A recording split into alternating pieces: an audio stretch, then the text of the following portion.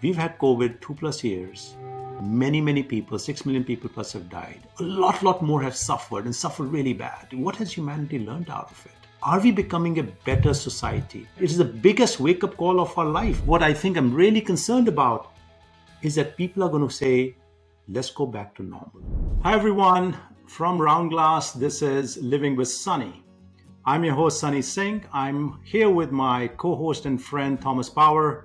Hi, Thomas. Hi. Today, we're going to have a bit of a different kind of show. We're going to turn the tables a little bit. Thomas will lead the conversation, be the host, and I'll be the guest. Here we go.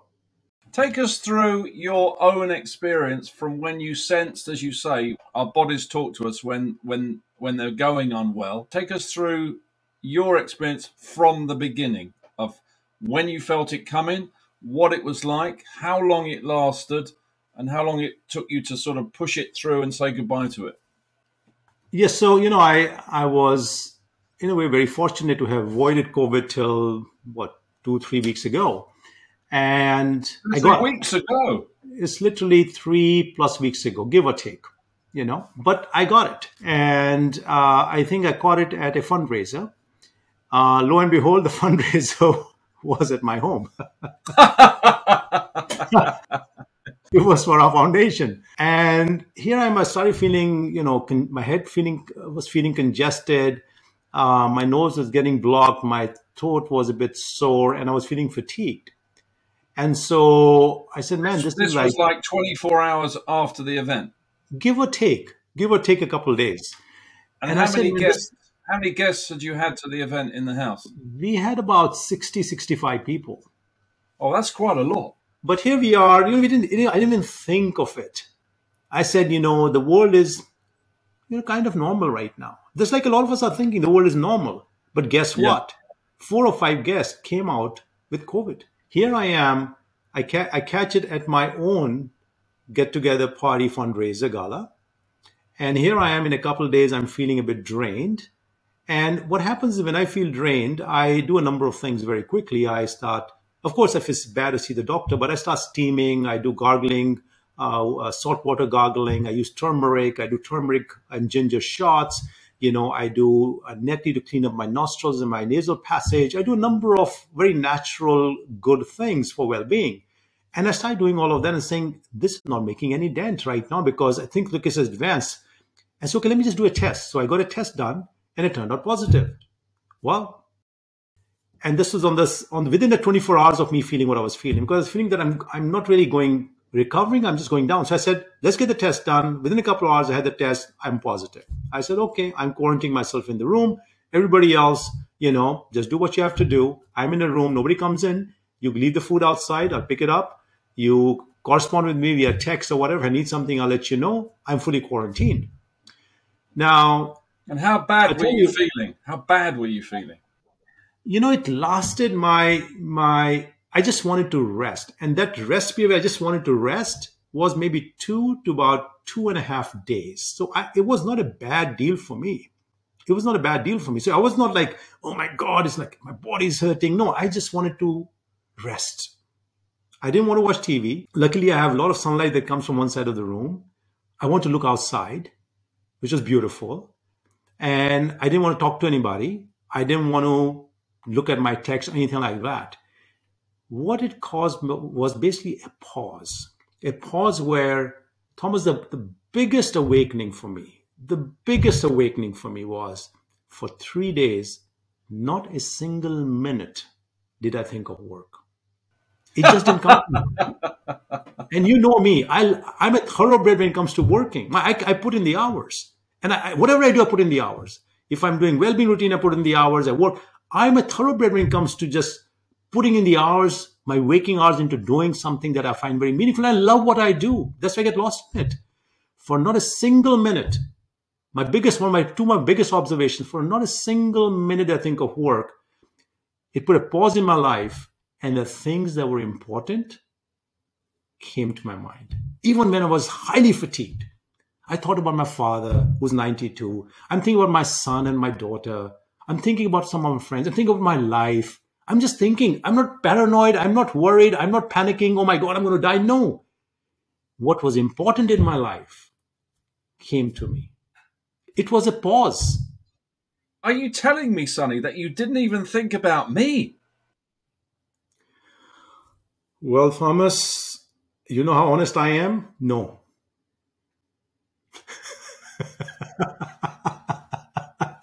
And I tell you, it is, it doesn't happen that often in my life when I pause. you know, it's, it's when I'm thinking about it, look, people go through a lot of worse case scenarios in COVID. People have been on ventilators, go to hospital, people die, people's loved ones die. It's a lot worse for a lot of people. Yet, just being 3 days in bed, which was and after the third day, I kind of wanted to get up a little bit, walk around a little bit in the room, watch some TV or something, maybe say, okay, let me just see if I want to do some emails and whatnot. 3 days, nothing. How long to get your full Sunny energy back to full speed? How many days? So it took me, I think, about a week, because then I went to overdrive with my steaming, my gargling, my neti, my ginger turmeric shots, because those things that suit my body. I do it on a regular basis. I'm not allergic to any of them. So I did a lot of that on a very regular basis, gave myself a lot of rest. I took some medicines on my doctor's advice. And I think the most important thing was to just let the body completely focus on saying, I'm with you. I'm going to get you back to health and to wellness.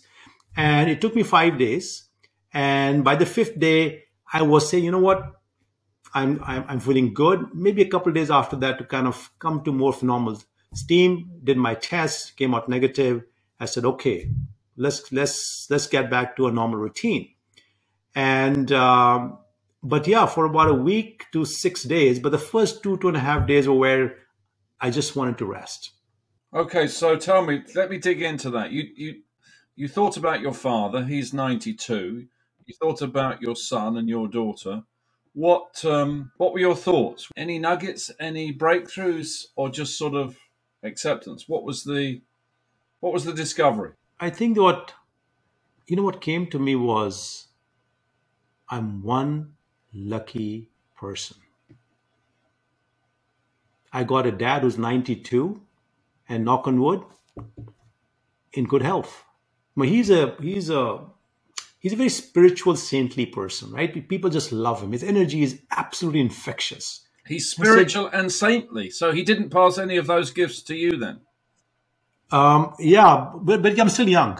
I have a lot of years ahead of me, so don't count me out right now, Thomas. It's but truth be told, my friends love and prefer my dad over me any day of the week, and it's a known fact. It's a known fact. But here I thought about my dad and saying, well, how blessed I am to have a dad like him, right? He is a ultimate perfect role model, right? He's a perfect role model. He cares for people, and when you're with him, the only thing matters to him is you. He has all the time in the world and the focus and attention just on you. You feel like he just is there for you. Well, how special is that? I thought about my kids and saying, how blessed I am to have wonderful kids.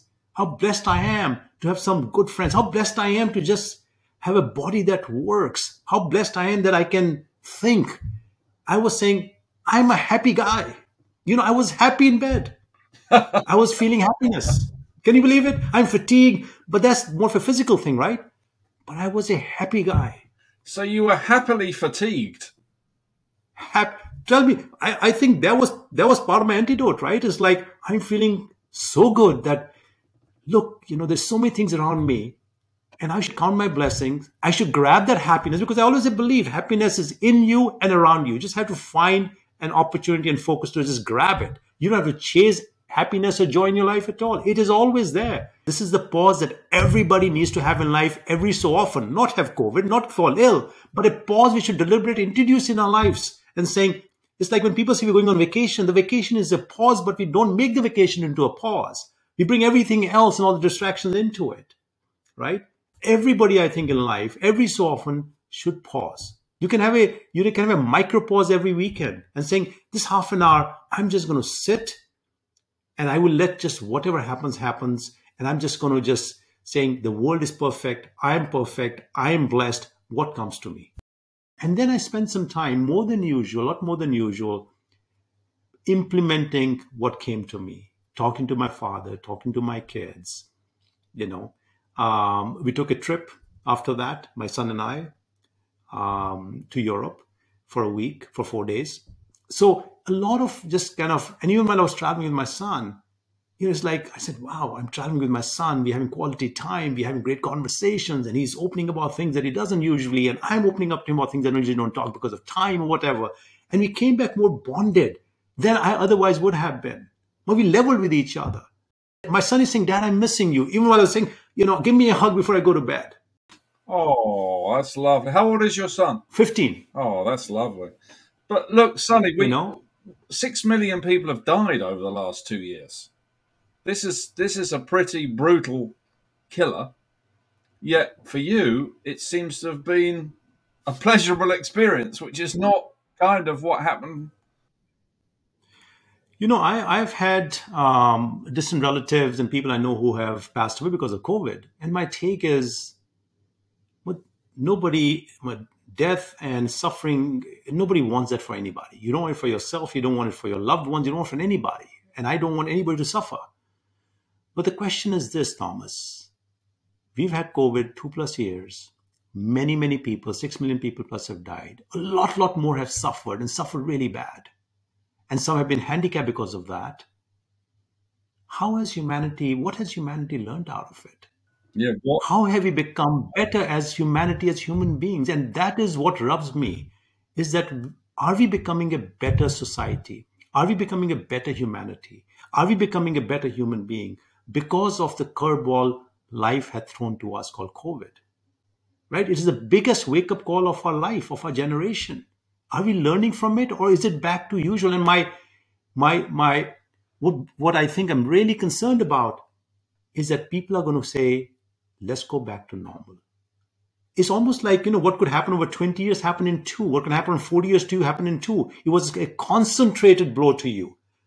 But our modern lifestyle is no different from what COVID is doing to you. We're frying ourselves 1 degree at a time. Our mental fatigue, our relationships, how we look at society, the disparity. Look at the planet. We are destroying ourselves, society and planet. I don't want to sound a pessimist, but I'm saying 1 degree at a time, we are frying everything from self to relationships to society at large to the planet. We got to stop that frying and look back and saying, is any of this worth it? What is truly relevant to us, germane to us, so that we all are happy people, will live happy, and everything thrives. We thrive, things around us thrive. Can we have an environment, whether it's work or personal or professional, that things thrive? Can we learn from COVID to make that world of thriving possible? Okay, so let's talk about the second pandemic, what's often referred to as the second pandemic, the mental health crisis as a result of the lockdown, the loneliness, the isolation, the depression, the suicidal thoughts, the actual suicides. What's your view about this sort of global mental health crisis, which is now on government agendas, boardroom agendas worldwide? So, Thomas, first a disclaimer that, look, if you're suffering from mental health, get the help required. Whether it's a doctor or a nurse or whatever, get medical help, because you never know, and one can't know what state of mental unwellness, unwell-being you are in.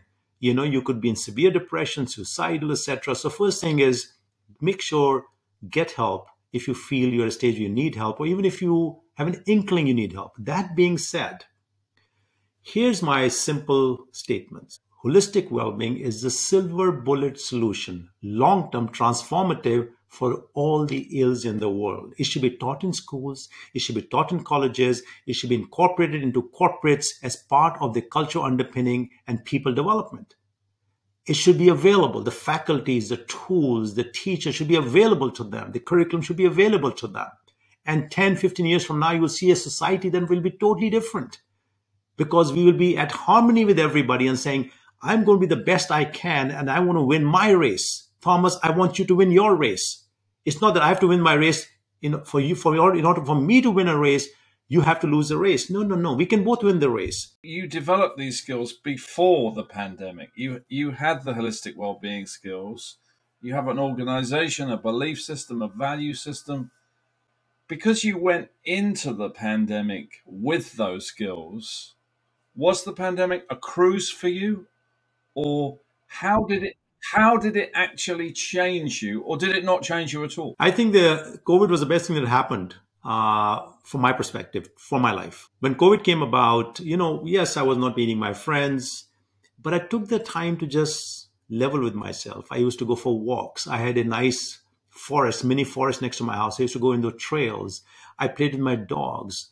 I talked more to my friends than I otherwise would. I did things where, in a normal scheme of things, I would be a bit more lost. And for a lot of people, very lost, because there's a constant chase of the next meeting and the next title and buying a new car, a new house, etc., etc. I had a lot less of that kind of desires. But COVID kind of said, wow, I can breathe.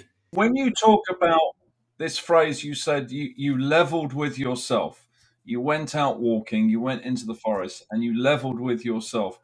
What was your inner voice saying to you, or what were you saying to your inner voice?